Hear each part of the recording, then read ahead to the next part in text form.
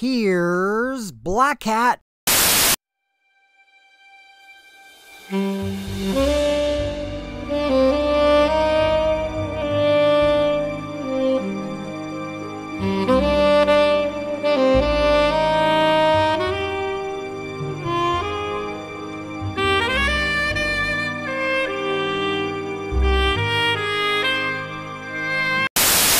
Hey everyone, Blackcatloner here, and it's been a while since I did a Blackcat Book Club segment. Granted, this one is a redo of an old video from 2016 I found recently where I spotlighted the Stephen King book, Dr. Sleep. The audio wasn't too great on it, and it was also 2 minutes long, so I figure I'd rewrite the whole thing, especially since there had been more things that have come out pertaining to Dr. Sleep. Most notably a movie adaptation that was released in 2019. And I've had some other things going on here, which is why I haven't really been able to do a lot on here. But I'm here now, so without further ado, here we go.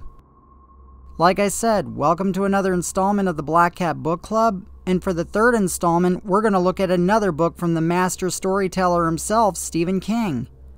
And also, like I said, I'm looking at the book Dr. Sleep, which is the sequel to the classic novel The Shining, which in turn inspired a classic movie of its own. Here's Johnny! Now, it's pretty legendary that Stephen King hated the classic Stanley Kubrick movie. To this day, I still haven't seen the original Shining movie, but there wasn't anything that I haven't watched over the years that didn't have a reference to that movie, most notably the clip I just played. But of course, this is not about The Shining. Instead, it is about its sequel, Dr. Sleep.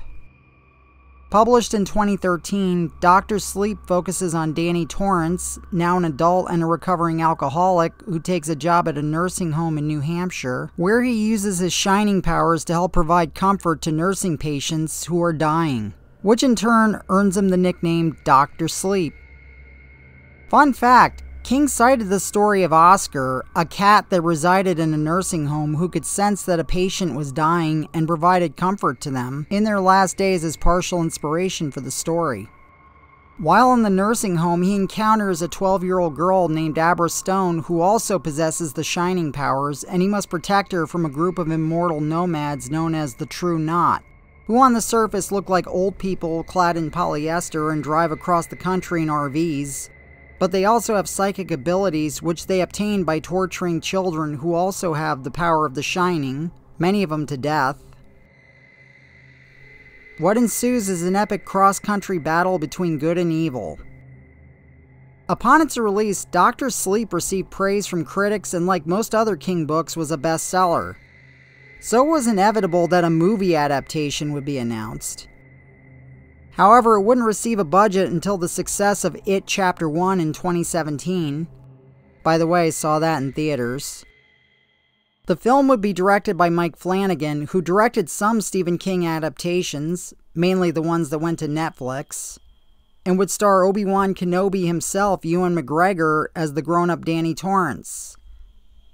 While the film version was praised for his performance and for the director's risky attempts to do a compromise between King's novel and the Kubrick version, it was criticized for being 2.5 hours long, and also didn't do so well at the box office. As far as my thoughts on the book goes, once again, King maintained his reputation as one of the most reliable writers of the modern age. Very rarely does he write a book that disappoints, and with Dr. Sleep, he does not disappoint. This book is a very compelling, character-driven story that continues the tradition of The Shining, and it was very interesting to see him revisit one of his most iconic characters, and see how his life has been since surviving the events at the Overlook Hotel in the first novel. The supporting characters are also compelling and easier to care about, and the action rarely lets up with each turn of the page. This is clearly a must-read for fans of The Shining, both movie and novel, and also recommended for Stephen King constant readers in general. And as a constant reader myself, I highly recommend it. As far as the movie version goes, right now my future as a movie reviewer is kind of iffy due to the times we're in right now, and also not having a lot of time to do it. I know I have at least one more Movies to Go episode still in development, So if I have enough material, I may do a movies to go on it, but probably not until after the holidays. But until then, thanks for watching. I'm Blackcatloner, and I will see you next time. Same Blackcat time, same Blackcat channel.